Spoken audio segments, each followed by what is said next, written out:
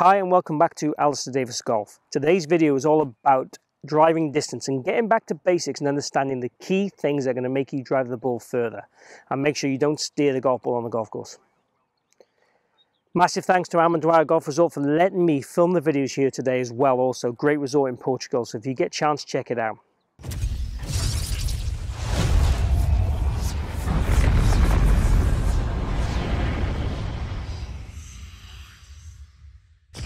So the driver, we're looking obviously to hit this as far as we can. I've been here doing a golf school this week, for example, and a lot of the driving I've seen, for example, is very what I call steery. People are more concerned in finding the fairway than they are hitting it a long way. And that lack of commitment causes them to be really inconsistent with the hand action through the ball, in my opinion. I would much rather people, when they go to hit the driver, be quite aggressive with it and almost think, okay, if I was in the long drive comp here, how hard could I hit it? I'm ready to just rein that back in a fraction. I want you to hit it almost as hard as you possibly can whilst being able to maintain a finished position. So I see a lot of people, I would believe, that are too kind of steery, so the hand and arm timing becomes much harder and they start to spray the ball. So I really want to see you try and hit the ball a long way off the tee and naturally just try and feel that we move through the ball with a bit of aggression. Okay, so a couple of things I'm going to talk about back to basics for the driver is more about how we stand the golf ball and then a simple little drill we can do to improve our angle of attack. Again, the common things I see done incorrectly by amateur golfers would be that when they hit the golf ball, they generally hit down and across the golf ball too much.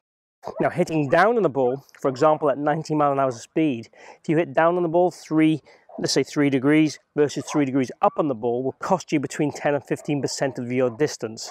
So it's quite a huge sacrifice to make just by hitting down on the ball. So we definitely want to encourage you to hit up on the ball. And the best drivers in the world would hit up on the golf ball and generally have a tiny bit of shaft lean also.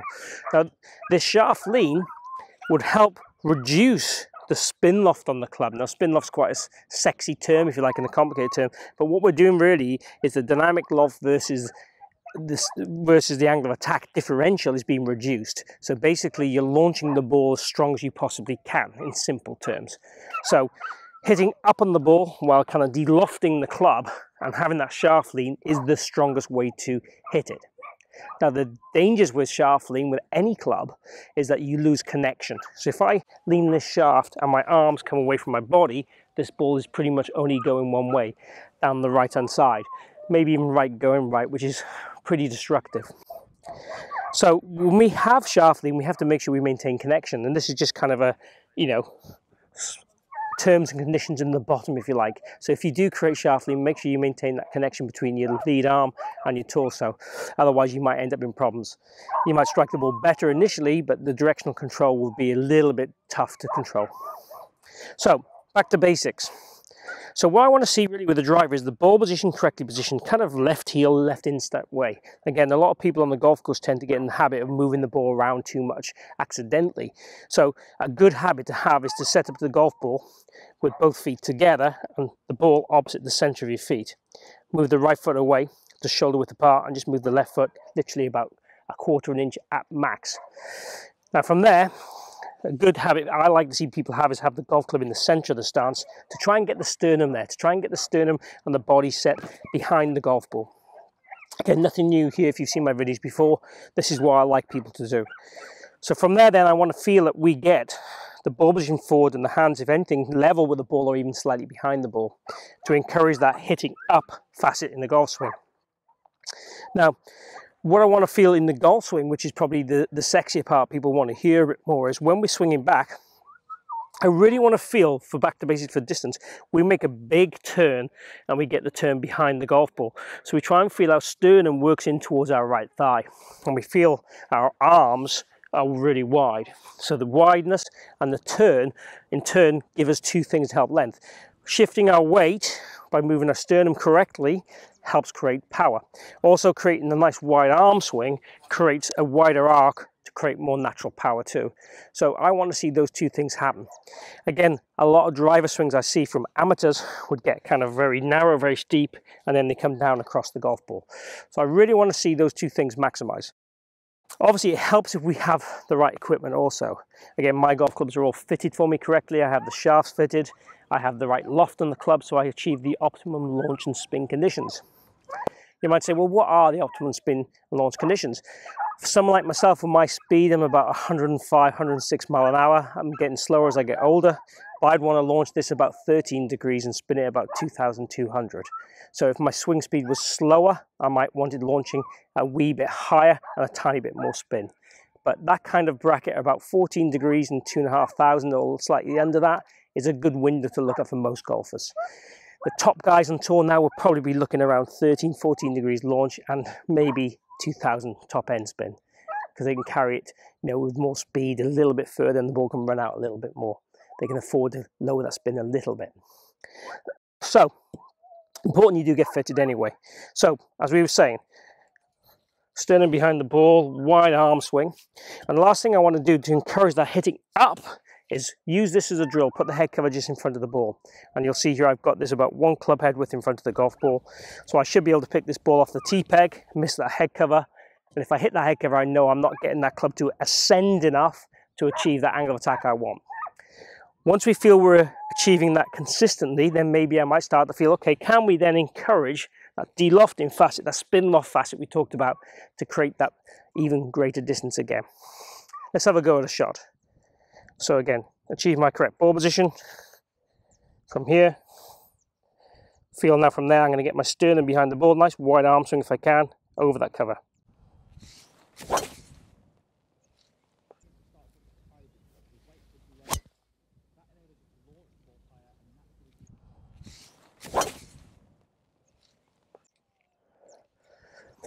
Pretty good. Misstruck it ever so slightly, but really straight ball flight. Must be these new drivers, they go straighter. But again, I achieved the goal of missing this head cover. I tried to feel I wound behind the golf ball and got that width. Again, I could do with more width in my golf swing, so don't worry about that too much. It's more feel I'd want you to have, and certainly for a practice swing point of view, make kind of big swings, feel your wrists are away from you, your hands are away from you, feel is a little bit more or less wrist cock, more ulnar, and then from there, feel like we hit up on the golf ball. Once you've got the feeling of that angle of attack being achieved, as I said, you might then work towards some de-lofting drills. So for me, a lot of half swings, you see how my wrists, I'm trying to create that shaft lean and de-lofting feel. And even if you wanted to, you could put a T on the face of the club with some blue tack and try and get that T peg pointing down as much as you can when you're hitting these little shots. So that would kind of look like this.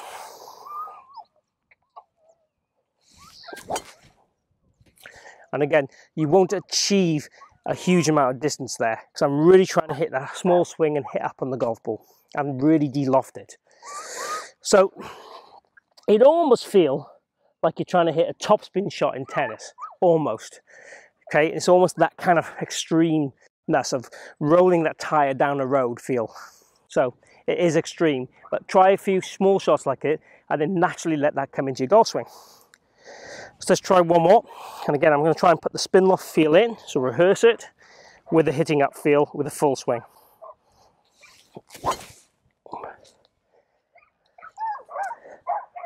Definitely got the feel there. Again, didn't quite strike it 100% as I wanted to. It was a fraction out the toe of the club, just by the noise and the feel. But it was a very low flight, much lower than I would do naturally. And again, I'd want to take that then into more natural swings. That's a bit too extreme, right? And we're really trying to work extremes for then you to be able to take it into your normal swing. So, have a go at these drills, have a go at this setup to get back to basics with your distance for the driver off the tee. Again, don't steer it, hit it hard, but make sure you're not losing balance. If you're losing balance, you've probably gone a tad too far with that. So we're looking really for commitment and trying to feel, okay, I'm going to smash this down the fairway, rather than let's nurse it down the fairway and steer it. Okay, just try it and see how you get on. Hope you've enjoyed this video on driver distance, and hopefully it'll make you hit the ball further, but also straighter as well. If you have, please click like down below. It really helps my channel grow. I really appreciate if you can do that. Also chat, tell me what videos you want to hear from me in the future. Tell me what subjects you want me to cover. I'll come back to you as soon as I can with a video that's appropriate for you. Or any questions you have, also chat down below. One last thing, if you haven't subscribed already, please do so. Please join me in my channel, and you get all the notifications of my videos in for free, and I post videos 3 times a week. So you'll get all those videos on a variety of subjects. So last thing, thanks for watching. Hope to see you again here soon. Massive thanks to Amman Dwyer Golf Resort.